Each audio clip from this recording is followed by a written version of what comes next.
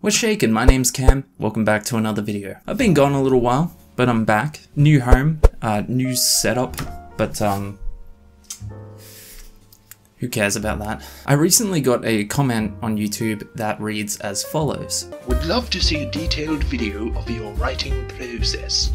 I think that's interesting and helpful to noobs like me, trying to figure out our own process. So obviously, because I am a highly acclaimed author with plenty of successful titles on the shelves, I thought I would share my wisdom. Jokes aside, I do actually have a book coming out later this year, so of course I'd love to talk to you about how I got from there to here. It was actually planned to come out in October, like just before Halloween, but apparently 2020 is a dystopian fever dream, so who knows? So yeah, this video, it's my writing process. It doesn't have to be yours, I want to stress that. This is just what I do, and I don't know, maybe it'll help.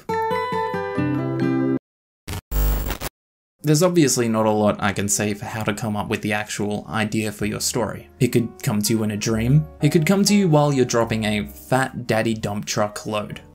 What I will say though, hopefully quickly, is that if you haven't given brainstorming a try, you should give it a go. I never gave much credit to brainstorming in the past when it comes to writing. I always thought it was like one of those, you know, bullshit pseudoscience things. But while I was coming up with ideas for my anthology of short stories, I actually had quite a lot of light bulb moments. Light bulb moments that I had in setting aside some actual time to just sit without distractions. Like just giving myself a theme and letting my imagination wander. What I mean by just having one theme is quite literally like having just one building block of the story and going from there. Say that building block is that you want to write a story in a futuristic cloud city. From there, I would start by asking myself questions. What unique technology do they have in this city? What is the social power structure? Who is at the top and who is at the bottom? Is the city crime-ridden and run by gangs, or is it under martial law? Or could it maybe just be a normal city in a futuristic setting, but maybe with a dark underbelly? Where in all of these questions is the most interesting place to tell a story?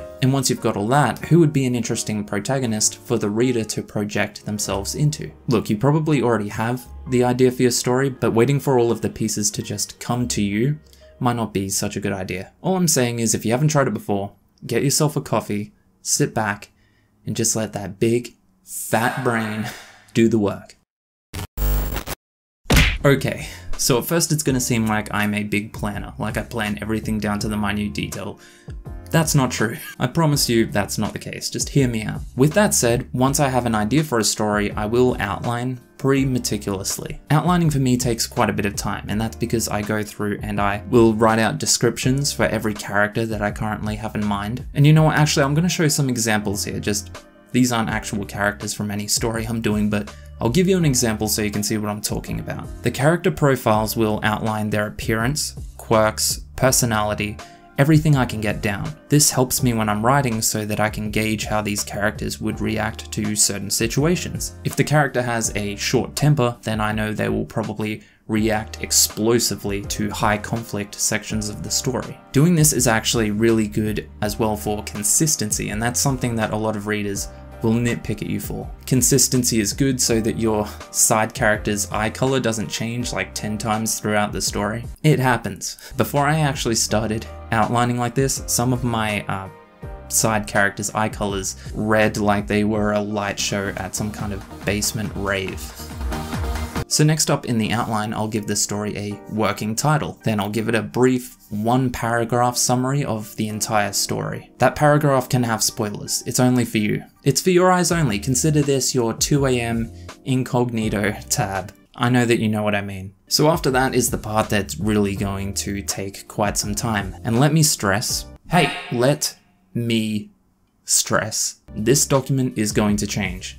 Nothing in it, nothing is set in stone. In fact, I guarantee it'll change. So don't overthink it. What I'll do is I will write 1-paragraph summaries for every single chapter in the story, right from the start of the story all the way to the end. Now this won't work for a lot of people, of course, but it has been invaluable for me. It gives me a good pencil-drawn guide for the structure of the story. I can get a general idea of where the build-up is, the climaxes, and the resolutions. I'll play with this part of my outlining for days or weeks, and as I'm writing the story, I'll be going back all the time to update it. It's a rough guideline only. This outline is kind of like when artists draw that circle with the cross on it before they go over it again and detail the actual head. They know where the eyes and the mouth should line up, even though they may not know exactly what those things will actually look like just yet. So yeah, that's the outline. I'll keep it up the entire time as I'm writing. I'll always have it on my second screen,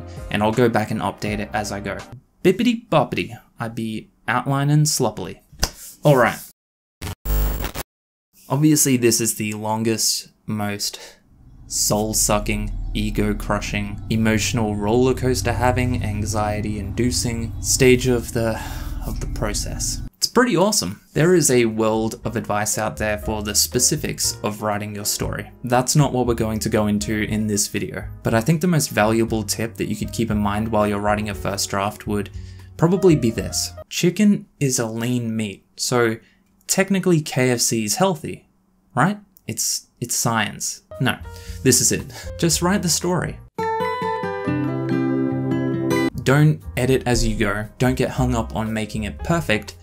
Just do it. I can tell you right now, if you nitpick at your story as you go, as you're writing it, you're gonna have a really hard time finishing it. You'll end up procrastinating if you stump your own progress, so don't. Just let the story go wherever it feels naturally. It doesn't matter if it steers away from the outline or what you had originally planned. Look, I know it's super cliche, just trust me. Just go with the flow, man. Like, let the story write you.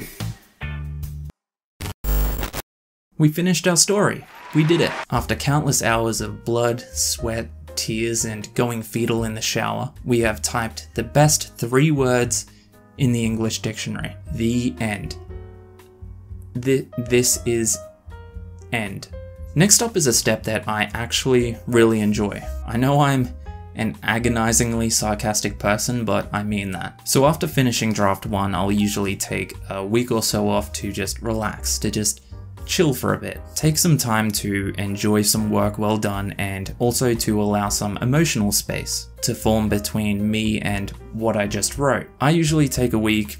You can take longer, it doesn't really matter. I'm not your papa. Then what I will do is I will go back and I will reread through the entire thing and make any changes, any story changes that I feel make it better. This can range anywhere from just changing a section of dialogue all the way to maybe removing a whole chapter entirely. In the book that I kind of just finished, I actually had to completely rewrite and replan 2 entire chapters because they just didn't mesh well with the rest of the story. The pacing was entirely off. I had to completely redo them. Just do what you feel is right for the story, but don't get hung up on grammar and spelling. I mean, you can correct those errors if you see them, of course, but don't actively search for them. At this point, that's absolutely not what you should be looking for. That's just attention that you're drawing away from other more important things in this step. My main job in this step of my writing process is to try to approach the story as a reader so that I can notice if things maybe don't make as much sense as they should, maybe they don't flow as well as they should. And I also want to make sure that the story is rising and falling in the correct places. I've always found this to be the easiest and most exciting step because once you're rereading it, you'll realize something. You will realize